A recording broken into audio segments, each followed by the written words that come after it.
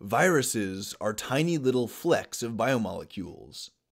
They're so primitive and basic that they aren't even considered to be truly alive by most biologists. Viruses lack many of the fundamental criteria that we use to define life, like the capacity to reproduce and metabolize energy on their own. Viruses can't do this on their own, and so they have to parasitically infect a host to get it done. Viruses are also small, extremely small. They're literally just a handful of molecules, and they look very tiny when compared to bacterial cells, which themselves look tiny compared to eukaryotic cells. However, there's a subtype of virus, creatively called the giant viruses, that are, well, giant. They're huge, even when compared to eukaryotic cells. Giant viruses can be up to half a micron in diameter, which means that you can see them under a cheap, low-power light microscope from your high school science classroom. In addition to being massive, these giant viruses are also much more complex, with larger genomes and more sophisticated structures. These giant viruses are surprisingly cell-like, to the point that they can even become infected by smaller viruses, called virophages. These virophages present a biological threat to the giant viruses.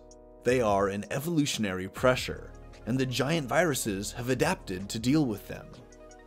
In effect, the giant viruses have evolved immune systems, and they operate with a mechanism that's kind of like CRISPR.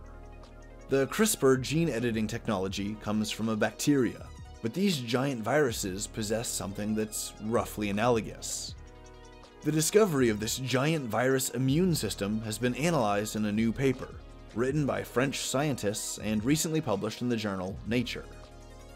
In a nutshell, the researchers identified a virophage called Zamilon, which infects giant viruses like those in the mimivirus genus.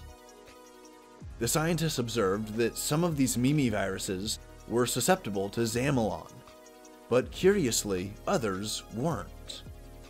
After some genetic analysis, they determined that the giant viruses that were resistant to Zamilon had incorporated part of Zamilon's DNA into its own genome, using it as a template to recognize Zamilon and initiate an immune-like response against it.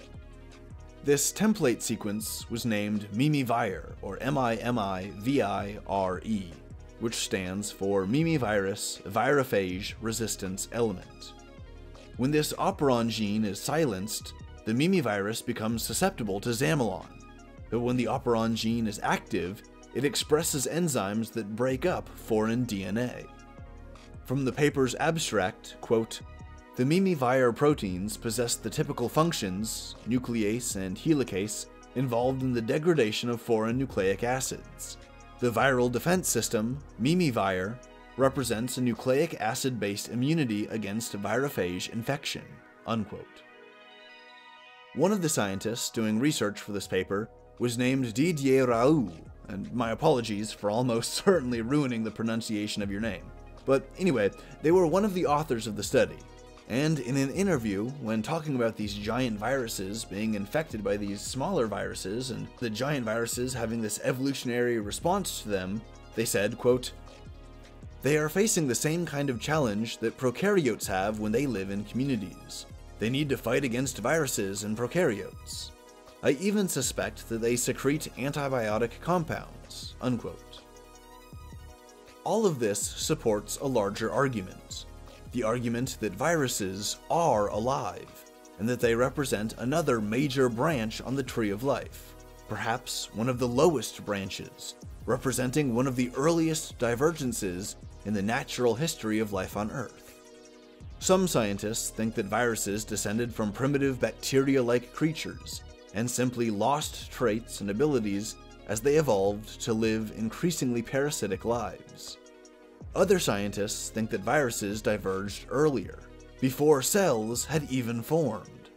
In this case, viruses could be descended not from some earlier cellular lineage, but from even simpler biochemical structures that were replicating before the evolution of protective membranes. The researchers on this paper believe this latter option to be the case. They think that their data supports this latter hypothesis. And it's all really interesting, because if this does turn out to be the case, then viruses will go from being considered not alive to being considered some of the earliest offshoots of life itself.